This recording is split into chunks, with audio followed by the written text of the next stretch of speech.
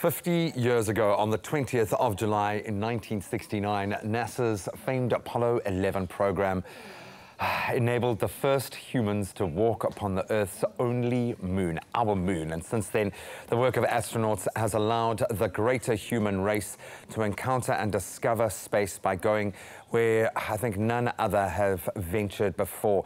They've helped us push the boundaries of human endeavor here on Earth as well. And this morning, we are so proud, so pleased to be joined by former NASA astronaut, real live astronaut, Dr. Todd Thomas, a veteran of, get this, 692 space orbits of our Earth. Ladies and gentlemen, a very warm Expresso welcome. Wow, thank you. Dr. Thomas.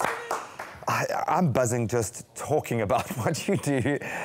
How proud are you right now during this year of commemorating something so special for us as a human species, something that unites every single one of us, regardless of race, of creed, of nationality? How proud are you of being an astronaut? Landing on the moon, that historic step 50 years ago, it was watched around the world. And it was really an event that brought a whole planet together. You know, it didn't matter what country, what language, what religion, none of that mattered. It was another human being, an earthling, going to the moon, and it was celebrated around the entire planet. And that just makes me proud as an American. It makes me proud as an earthling. Like, we sent somebody to the moon and successfully got them back. We're going to do that to Mars as well coming up. So pretty soon, sooner than I think we thought was even a reality a few years ago. Things are speeding up exponentially at the moment. No more in any other space does maths live. Living Maths is the NGO that has brought you out here. We know that maths lives in the work that you do as an engineer.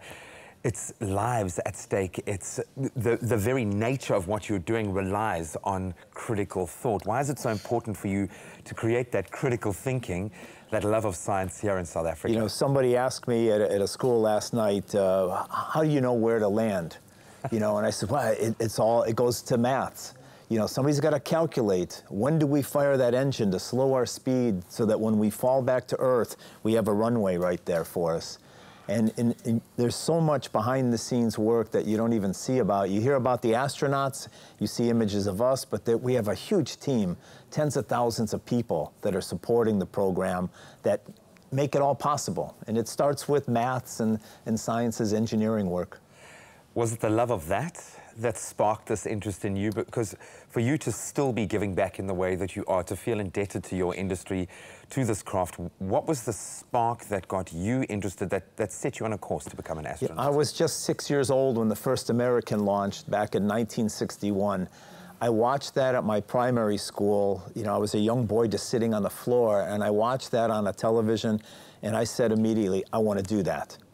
So that was my moment of inspiration, the spark for me, and that is such a powerful moment. I came from a rather poor family, and it didn't matter. I had that dream, and nobody was going to stop me or get in my way. And that's what I hope we can do today. That's what I hope to be doing, working with Living Maths, that we can go out to schools and excite and inspire that next generation. I know how powerful that can be to excite somebody and get them on that track. I want to do what Dr. Thomas did. I want to go to Mars. I want to do more than he did, you know. I think everything you say, I constantly get goosebumps because I can't escape the fact that you have seen our planet. It is an incredible view. You know, you can see the images from the astronauts, the photos we take, and they're beautiful. But when you see the Earth with your own eye, every astronaut has that first reaction the first time they go to the window. They look out and they go, oh! They just gasp. And you see our paper-thin atmosphere. The sky is pitch black, a darker black color than I've ever seen. And you see more detail and color variation than you can see in any picture. And to see the top of Mount Everest, to see all these sights around planet Earth that I'd seen in books as a young boy. I'm looking out the window and I see the Great Barrier Reef, or I see Cape Town. You know, it's like, wow, I'm looking and seeing it with my own eyes. It's spectacular. Thank you so much for planting that seed here in South Africa. I know you see yourself as a global citizen, but I love the fact that you are here. And we put this out to our viewers to post some of their questions, and we had some pretty cool questions come through. This one coming from Kirsten Nachel, who is asking, how do you shower in space? Yeah, it's a good question. You know, we don't have a shower, we don't have a bathtub. Face cloth. We don't have a sink. So we have little bags with powdered soap. We can add hot water, mix up a bag, hot soapy water, and just give ourselves a sponge bath. We have a special shampoo for our hair that doesn't require any water. You just put shampoo in your hair, work up a lather. That's how dry shampoo was probably invented. That is exactly it. So it's very easy, and it's just a practical way to bathe in space. It's not as good as a nice hot shower. So I was going to ask, it must feel pretty good when you get back down. When I come back, when I would land on my shuttle mission, I'd be in the shower just like, oh, making noise. You know, my wife would say, what's going on? I said, I'm just loving being back on Earth again. Oh, man. So that actually leads into our next question. Dumisa Lechwati asking, what happens to your body when you come back down to Earth? How long does it take to readjust? Is it something that you really physically feel when you're back in gravity? Yeah, definitely. There's changes in your body. When you go to space, your muscles get weaker because you're not using your muscles at all up there in zero gravity. Your bones get weaker as well. We lose about 1% of our bone every month in space. Wow. So on a 2-week shuttle mission, when I come back, you're weak, you're a little dizzy when you get back, but after a week, you're back to normal.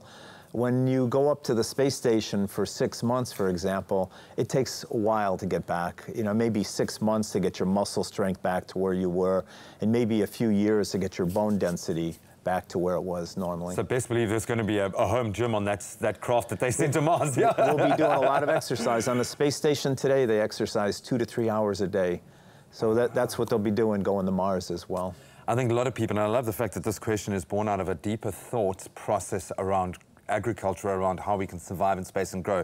But Franklin Kunzea asking, do apples grow in space? Maybe you should take some up there. You know, we have not grown apples because you need a large area, right? How do you like them apples? Tree. Yeah. We have grown wheat from seed to seed, and when you can do that, when you can plant a seed, grow wheat, and end up with seeds, it's sustainable. You can propagate that. You can go to Mars and do that. So we've grown lettuce, lettuce on the space station, wheat, a few small plants. It's hard to grow plants in space because you don't have a big open field, you don't have natural rain, you don't have natural lighting. It makes it a bit of a challenge, but we've shown, yeah, we can do that. We can grow plants, so we'll be able to go to Mars. And space as well. You can do it once, you can do it again. You can do it again. I think you are planting that seed, excuse the pun, in a lot of South Africans right now. It's awe-inspiring to know that you have experienced what you have, but even more so that you've taken it as a responsibility to come to South Africa, to go to India, to go across the globe and promote what you do and help to grow minds and perceptions. It's a beautiful thing. Honored to be here today. Man, awesome, unbelievable stuff. Hopefully that has inspired you to think about the world beyond our world.